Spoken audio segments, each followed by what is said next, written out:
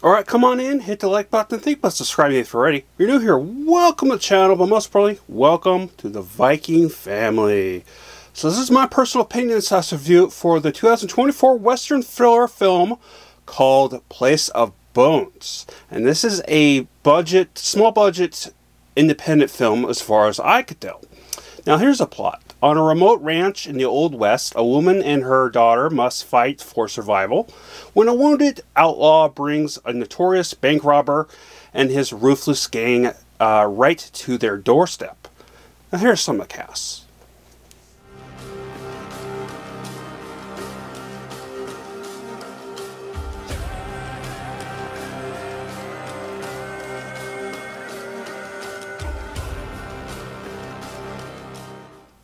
Pandora and her daughter Hessler.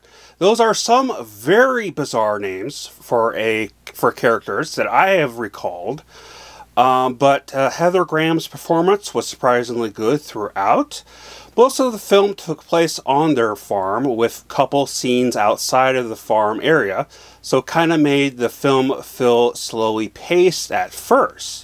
The story itself was good for a little dependent low-budget film and also looked fantastic too. Although the acting and dialogue is what pushed the film forward.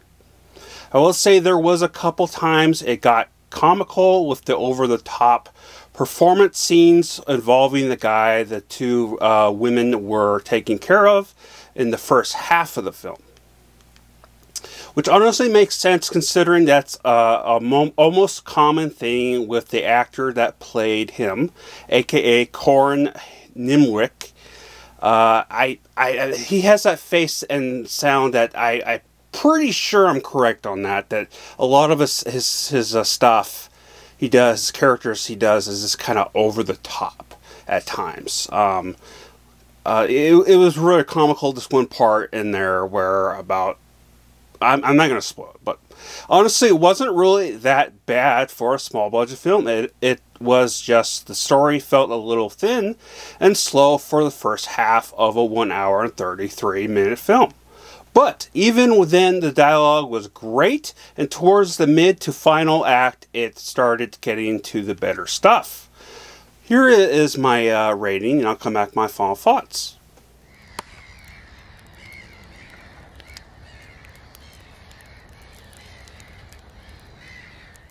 A very interesting film. Did feel straightforward of a story, but wouldn't go as far as to say it's a generic story, but also wouldn't call this a thriller, definitely a Western drama with a twist. But as a whole, it was surprisingly good, and I do recommend it. It definitely got more and more better as you went on, and it was a good length for a film with what we got, and yeah, so it's a very good and interesting Western.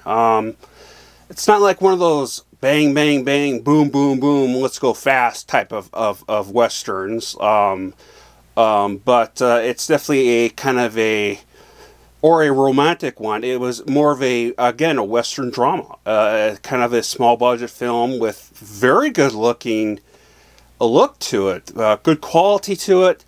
Even the bullets hitting stuff actually wasn't really that fake looking. Even though when you're doing this for so long, it's a habit of already telling that it's fake, so it kind of has a little bit of bias. But I think it really does a good job for it.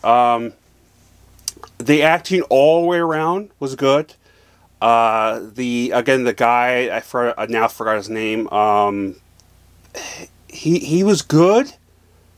But it was more of his character that was good. But I think when it came to certain parts, he went away a little overboard with the stuff. But either way, it was a good film. It was a good film. I was actually surprised about how interesting and good it was for what it was. Now, is it perfect? Not 100%. Nothing really is when it's an independent film, that's kind of a thing. But this is definitely up there. But as always, leave your thoughts down below. That is all I have for you for now. I don't know if I'm going to be taking the week off or what, so it's just kind of up in there with my health. So, but anyways, I love you all. Please stay safe. Spread the love, most importantly. Skål.